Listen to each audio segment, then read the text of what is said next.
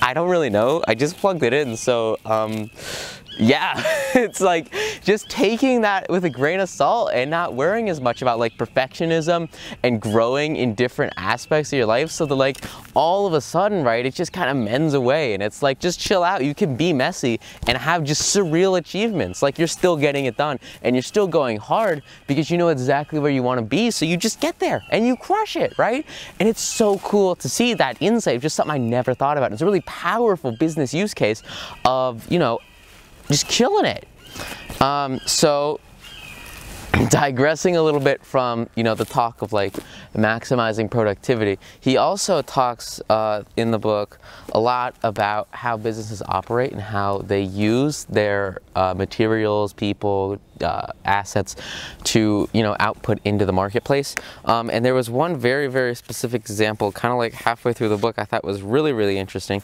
And he's talking, yeah. Okay, oh gosh, guys, there's like two really good scenes, but I'll talk about this one first.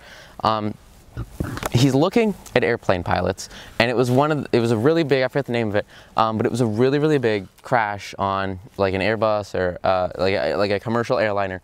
And what happened is they went into a storm, and the gadgets froze over, so they couldn't measure airspeed, they couldn't measure a bunch of these things that they needed, and they just had the thing on autopilot, right? Because they were so used to the clarity and, you know, not mess, right? Like it was so set up and clean with the autopilot system that they just set the thing on autopilot and they just kind of chilled out, landed the plane, took the plane off, and it sort of even did some of that for them too. Like they were having it on auto land.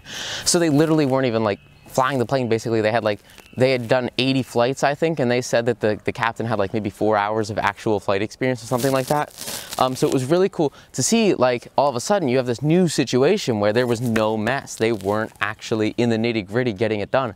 So it's like, well, what's gonna happen, right? So you have this plane and it's got, you know, 300 people on it.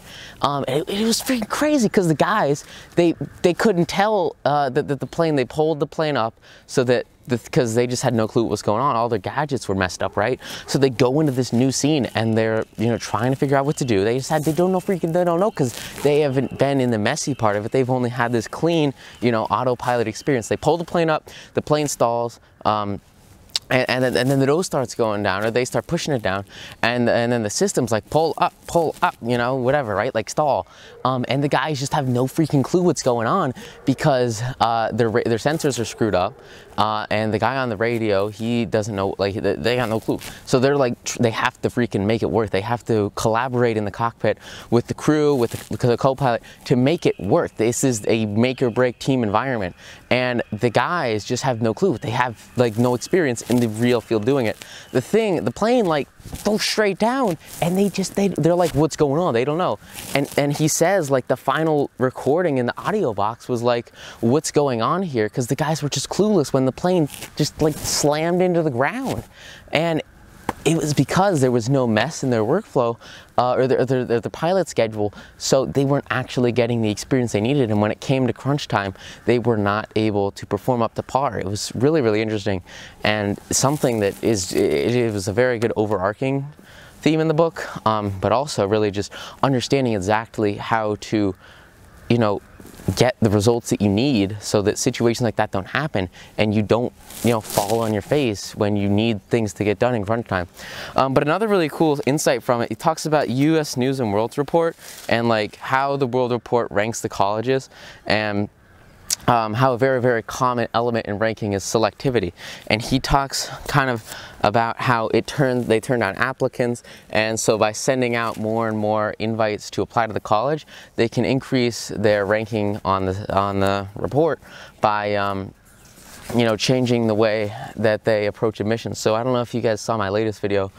It was about just like the boatload of college spam I got. I've had direct mail over the past like 4 years as a senior in high school, and also, you know, there's email stuff too, but like looking specifically at that direct mail aspect of it. And it was so cool to read this. It was like these guys have been sending 200,000 personalized letters. The Northeastern University of Boston in 2012 with the following up letters with 6 to 8 emails. So they're sending out hundreds of thousands of letters directly with direct mail, and then, you know, multiples, hundreds of thousands, millions of like emails to these guys, like just spamming and like apply to our school, so that they can deny a bunch of them and then get better selectivity ranking, increase their status with US News and World Report and up their ranking, so that, you know, once they get to the top of the ranking system, they can charge the most for their education and make the most money in that regard, so that they can have, you know, the best students, whatever it is.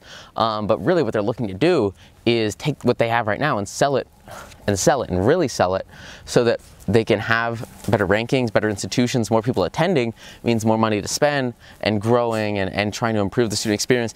And it was really, really interesting to see how just the selectivity and applicant statistics and how these guys ranked it as a centralized entity for college credibility really affected pretty much the entire aspect and game in, you know, the college application world. It was like these guys were like out there in the middle of nowhere, and they're talking exactly about how the frick, like, that they are literally changing the way people look at college because of these statistics and rankings that are affecting the way that universities fight for credibility. So that was a really good insight. He talked a lot, you know, good a bit about that. But that was something that really clicked on a personal note.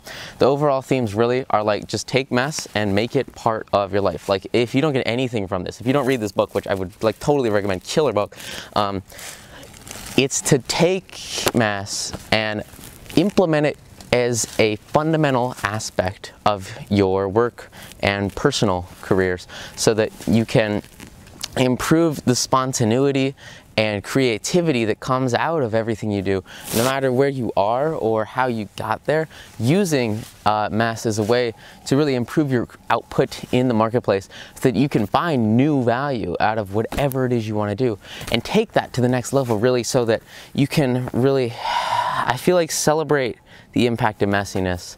It says that on the back of the book. It's interesting how he words it, but it's just such a powerful tool that I had never really thought of.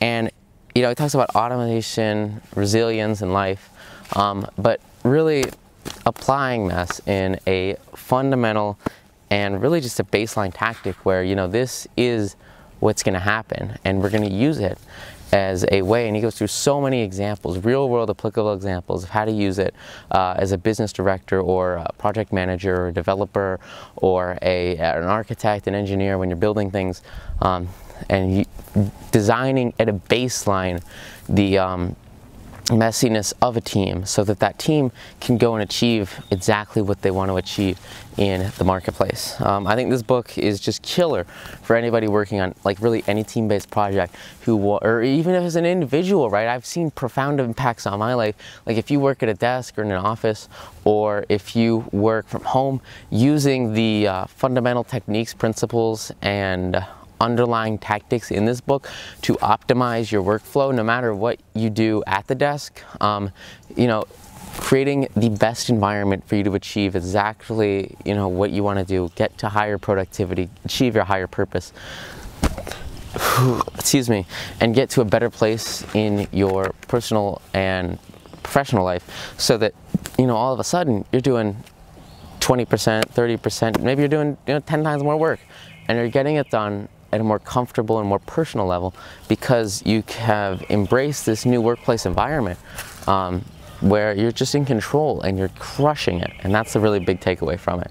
Especially if you're in like a professional field, you know, doctor, lawyer, whatever. Like, I feel like it's really applicable there too, because there's a lot of stuff to juggle and balance, and a lot of organization with folders and files. And if you work a lot in accounting or with any aspect of business where you're looking and handling a lot of professional documents and papers, I think this is a really great insight into taking that information and bringing it into sort of a collection system or a sorting place where, you know, all of a sudden, right, you've got a whole new outlook on your work, and you're spending less and less time on stuff that doesn't matter, like organize and working more and more on what you're really passionate about.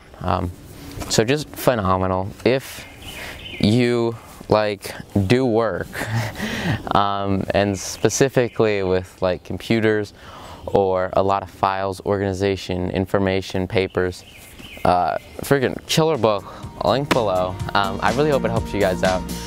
Thanks so much. Have a good one. Bye-bye.